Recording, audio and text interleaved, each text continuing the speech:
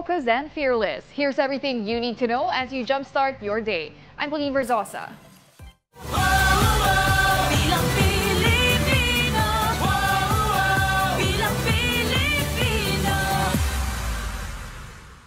TV host Willie Revillame joined the senatorial race just minutes before the filing period ended yesterday.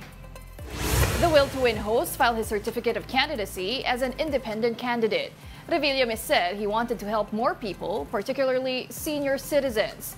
Aside from Revillame, another surprise senatorial candidate is Kingdom of Jesus Christ leader Pastor Apollo Quiboloy. His lawyer filed his certificate of candidacy on his behalf since he is detained for facing multiple charges, including child abuse. Hindi ako abogado, hindi ako nakatapos, pero ang purpose dapat ng bawat senador, mabuting puso ang meron ka. Gusto niya maging part ng solusyon ng ating bansa. Ang focus po niya, bakit siya tumakbo? Dahil sa Diyos at sa Pilipinas nating mahal. And it's settled once and for all. Former President Rodrigo Duterte is running for Davao City mayor. This after unconfirmed reports circulated that he is gunning for a senatorial seat. This also means that the Dutertes will rekindle its rivalry with the Nograles clan in the local elections. Ria Fernandez with that report. It's like the 1990s all over again for the Duterte and Nograles families of Davao City. An old political rivalry is rekindled as Carlo Nograles, former cabinet secretary to then-President Rodrigo Duterte, challenges his ex-boss for Davao mayorship. Nograles resigned just yesterday as Civil Service Commission chief after a 2-year stint, even though he still had 5 years on the clock. After he filed his COC, Nograles said he wants to give the people of Davao a choice. This is for the people of Davao. This is for the people to have a choice. This is for the people to have a chance. Makapili man lang sila. Nograles is running alongside 1st District Councilor Bernie Alag, who's going head-to-head with Digong's vice mayor candidate and son Baste Duterte. Carlos' sister, PBA party list representative Margarita Migs Nograles, will also be challenging another Duterte. This time, Davao City 1st District re-electionist Congressman Paulo Orpulong. Is she ready for this battle? Personally, ako handa na po ako dito. After one term as PBA party list representative, nag-ikot-ikot naman ako. Nakita nyo naman, and I'm ready to take on this new role. On the same day, the Nograles siblings announced their run. Came news that Digong Duterte is quitting the mayoralty race and is instead running for senator. The rumor circulated for several hours on the last day of COC filing.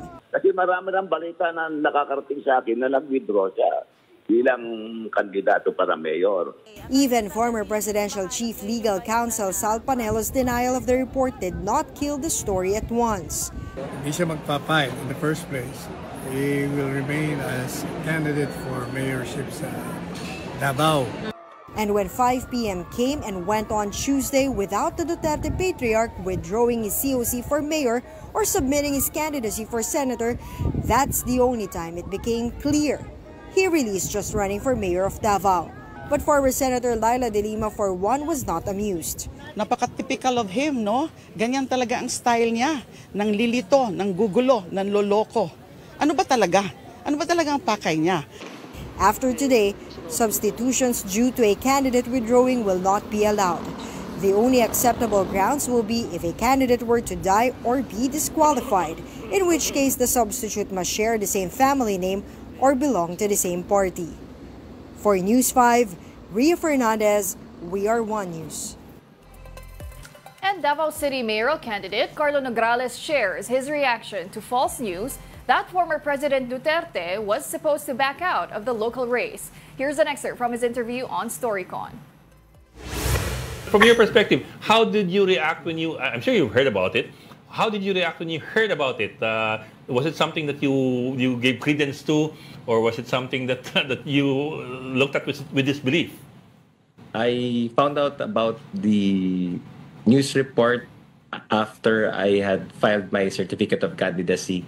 And pagkatapos ako ma-interview ng media. Mm-hmm. So when I was already, as I was leaving COMELEC, Somebody told me, and then I checked my phone, and then I saw mga news reports. But later on, may nakita rin akong news report na sinasabi na fake news daw at hindi naman daw totoo. So, sabi ko nga, when I was filing sa COMELEC, wala namang kaming nakita na anyone withdrawing anyone's candidacy that time. Kaya, I didn't know where the news was coming from, but definitely dun sa COMELEC Davao, wala naman po nangyaring ganun. Yes, pero yung initial reaction, ano yung inyong naramdaman? Well, true or not? Ano yung parang pagkatama sa inyo? Ako naman, Ed, I'm filing as mayor of Davao City to give Davao a chance, no? To give Davao a choice. So, yun po yung reason why I filed. And ang mabuti dito sa pag-file ko, at least now Davao City has a chance to choose this time around, this coming election. Secretary, kailan Nograles, hindi ba mabigat din sa loob nyo? You still had 5 years in the Civil Service Commission. Yes. And you have a lot of room to implement reforms, hindi ba? Malaking pangangailangan ng bureaucracy natin eh. Hindi ba din kayo nang hinayang doon? Yes, that's why it was a very, very difficult decision for me to make. Hard for me to leave the CSC. Kasi marami na tayong nasimulan, and I know that we could bring CSC to greater heights.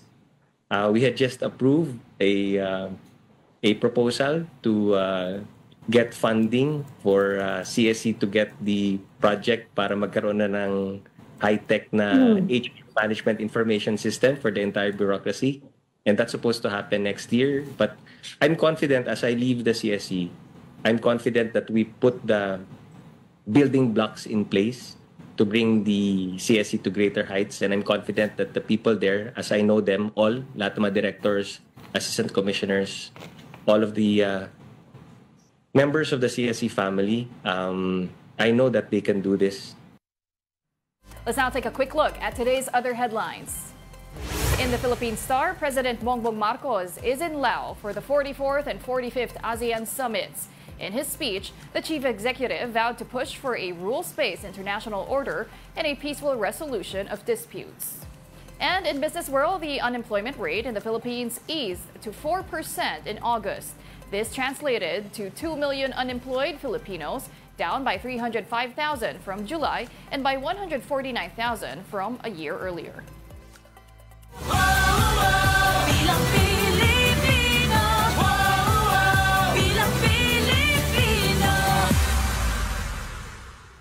Over 50 aspiring senators filed their certificates of candidacy on the last day of filing period. 57 senators have submitted their COCs, while 53 party lists filed their certificates of nomination or certificates of acceptance of nomination or CONCAN yesterday. In total, the COMELEC has received 184 COCs for senators and 190 CONCANs for party lists. This is not the final number of senatorial candidates, though, as the COMELEC aims to resolve cases of nuisance candidates on or before November 30.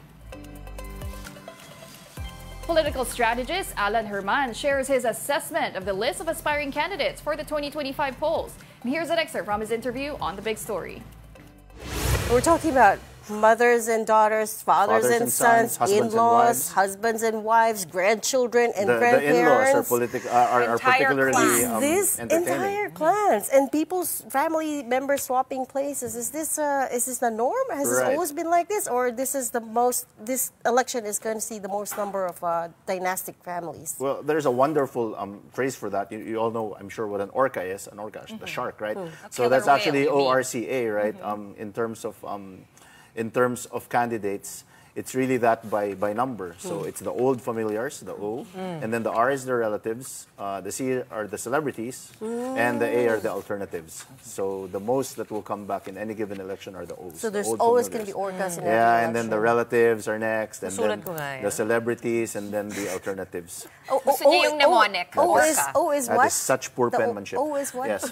O is the oldies. Old familiars. Old familiars, I see. So in all your years of political consulting, decades. I mean, in all your decades of that, this doesn't surprise you. This is not the most number of political dynasties you've seen. Absolutely not. It doesn't surprise me. Taken at face value, I'm actually the level of surprise for me now comes at the. Maybe hubris is a good word. See, I'm able to use big words on this program. I'm usually speaking in straight Philippine, or they're giving me grief for using my Arneo English. But it's the hubris that surprises me for this election because, like you said, previously we have this thing called order of attribute preferences in our discipline. It's almost psychographics, wherein when you look at the social engineering data, voters don't. Especially in the local level, they will not vote for families on the same ticket. In previous elections, that was actually pronounced. So if it's a sister and a sister, a mother and a daughter running for a local elective position at the same time in the same ticket, they usually don't win, or one of them doesn't make it. But these elections, wow, the dam has burst. We've got entire clans running, as Ms. Sean said. So what you're saying, Alan, let me just interject, is that okay, dynastic politics is nothing new, but this year's filing is extra. Yes, extra. The concentration of these so-called fat dynasties or these dynastic What do you think contributed to that? Bakit mas malakas ang loob nila ngayon? Okay. Yes, I was shocked at the level. I think what contributed to that, if I'm being very honest, is number one, it's the power dynamic happening at the very top, which is the Marcoses versus the Dutertes fighting it out. And if you're looking for quality time within budget, well, with Signal Load 175, you can watch One News, free-to-air channels, must-watch shows, movies, and many more for 30 days. So what are you waiting for? Get the Signal Load 175 now via Maya or GCash. And those are the top stories of the hour. Join us later at 9 a.m. as we continue to monitor the day's biggest stories. I'm Pauline Verzosa. We are One News.